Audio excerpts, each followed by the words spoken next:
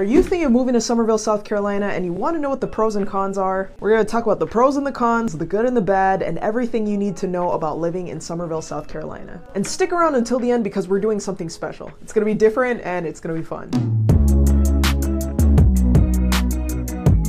So the first pro of living in Summerville, South Carolina is the great quality of life. There are lots of things to do in the downtown area. There are shops and restaurants, and this place has been rapidly expanding over the last few decades. The neighborhoods have lots of activities, especially in the master plan communities like Cane Bay Plantation and Nexton. There are amenity centers with dog parks, pools, and walking trails that double as golf cart trails. There are also the Charleston County parks nearby that you can explore. The second pro of living in Summerville is the convenience of having shopping and restaurants right at the tip of your fingers. To the north of 17, there's the Azalea Square Shopping Center. You'll find Target, a movie theater, TJ Maxx, Ross, Kohl's, and restaurants. And right across 17, there's also the North Main Market. At the North Main Market, you have Walmart, Belk, Lowe's, Home Depot, automotive shops. There's tons of great food options in this area, and you have ice cream shops as well. Plus, there's a lot of space for parking. Now, if you follow 17 down, it will lead you to downtown Summerville. There's free parking in downtown Summerville. Typically, you go to downtown Charleston and you have to pay to park at a meter or at a parking garage. So the fact that Summerville has this is really nice. The third pro is jobs. Summerville is absolutely booming along with the rest of Charleston.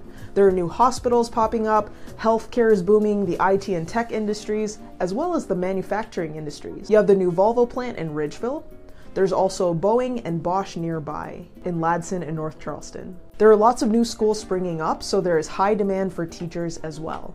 And of course, Charleston is a port city, so lots of jobs come with that too. And if you've seen my original pros and cons of living in Charleston video, the fourth pro is the weather. It's warm most of the year and it rarely ever snows. We have a light dusting of snow every 4 or 5 years, but most of the time it's nice and sunny. You do get a little hot during the summer, so if you're from the north, prepare for that. If you want to know about the pros and cons of living in Charleston in general, you're going to want to check out this video here. Now, pro number 5 is the outdoor recreation. There are lots of parks in Summerville to explore, and lots of Charleston County parks as well. There's the Wanamaker County Park in North Charleston. There are also water parks too. So if you want to spend more time outdoors with your kids and your family, then I recommend that you get the Charleston County Park Pass. You can explore other parks like the Palmetto Island Park in Mount Pleasant and the James Island County Park, where they have the Festival of Lights. It's only $70 for an annual pass, and that gets you parking at the Isle of Palms beach too. Usually when you go to one of these parks, it's $2 per person, so if you do go to the park often, you end up saving a lot of money on that. Now, in terms of things to do downtown Summerville, there's also the Flower Town Festival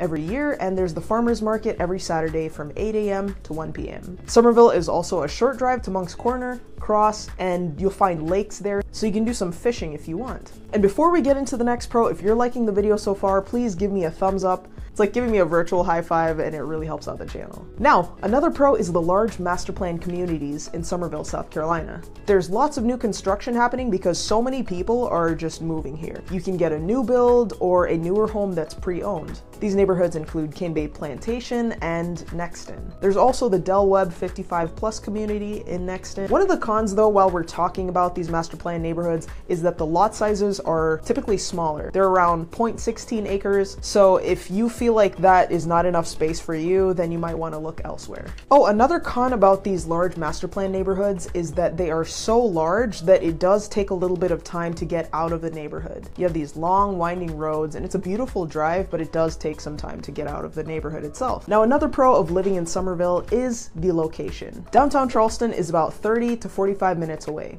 and you have access to the beaches nearby. It's about 45 minutes to an hour-long drive to Folly Beach, the Isle of Palms, and Sullivan's Island. If you're gonna make the drive to the beach though, make sure to leave early, especially during the summer, because the traffic to these places does get backed up. Now, another con that we need to talk about is that some people think Summerville's overgrown. There's a lot of traffic, especially on 17, Main Street, and the town of Summerville is working on it. They're building more roads and improving infrastructure to try to keep up with all of the growth. So you will see some construction happening. That also means that homes are in demand. We've been in a seller's market for the past 3 years or so, and it's cooled down right now, but it's still growing rapidly. So you'll need to get your kids into schools early, make sure you register early. Then once you make sure that they're in the school that they want, start getting them into their extracurriculars like sports, band, arts, theater, whatever they're doing, don't wait until the last minute. Another con is that if you're in downtown Summerville, maybe you have to commute there often, there's a train that goes right through downtown Summerville. So factor that in and leave a cushion of commute time if you're going downtown.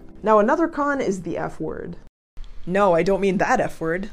I mean that there's flooding and it's flat. So there are actually two F words. These two facts also apply to the rest of the low country. It's flat, there are no hills and no mountains to hike. That also means that there's occasional flooding in the low country after heavy rains. Now flooding in Summerville doesn't happen as often as places closer to the peninsula like James Island and Folly Beach. But before you buy a home, make sure to check the flood zone of that home. If it's in flood zone X, that means it has a moderate risk of flooding, and homes in that flood zone do not need flood insurance to get a mortgage on that house. Then there's the flood zones AE and VE that have a higher risk of flooding. Most lenders will require flood insurance for homes in those flood zones. If you have questions about flood zones, just text me. If you want to avoid those F words, then hit subscribe below. I'm Kristyn Garcia, a realtor with the top brokerage in the Charleston Tri-County area. And I can help you move to Charleston in the next 3 months or 3 weeks. Whatever your timeline is, it doesn't matter. Give me a call, text, or email, and I'll be sure to get back to you about that. Now, here's another con that goes for all of Charleston, and that is the critters that you see here. There are mosquitoes, of course, palmetto bugs, and there are no-see-ums, which are the little gnats that creep up on you like a little tiny flying ninja. So keep your bug spray handy. Also the occasional alligators, raccoons, and the rare possum. Another con is related to all the new construction that is happening in Summerville. One of the cons is that new home builders do not have your interest in mind, and you'll need to remember that. I'll give you a little cautionary tale here. This thing happened to one of my clients the other day before she reached out to me. She wanted to buy a new construction home. The builder quoted her a price of $280,000 for her new home, which seems like a great price, right?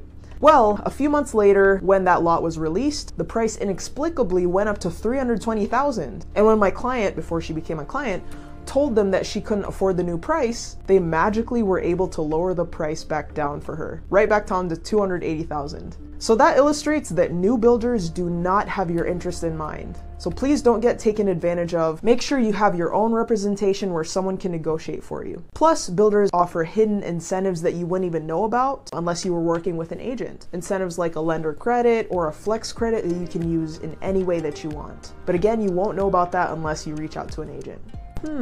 I wonder where you can find a great agent. Remember, it's at no extra cost to you. Our commission is paid by the seller's side. So what have you got to lose? So like, subscribe, and comment below what your favorite part of the video was. And the winner will not only be featured in my next video, but I will also personally mail you a cookie. You will literally get a cookie in the mail. So comment what your favorite pro was and click here to watch another video.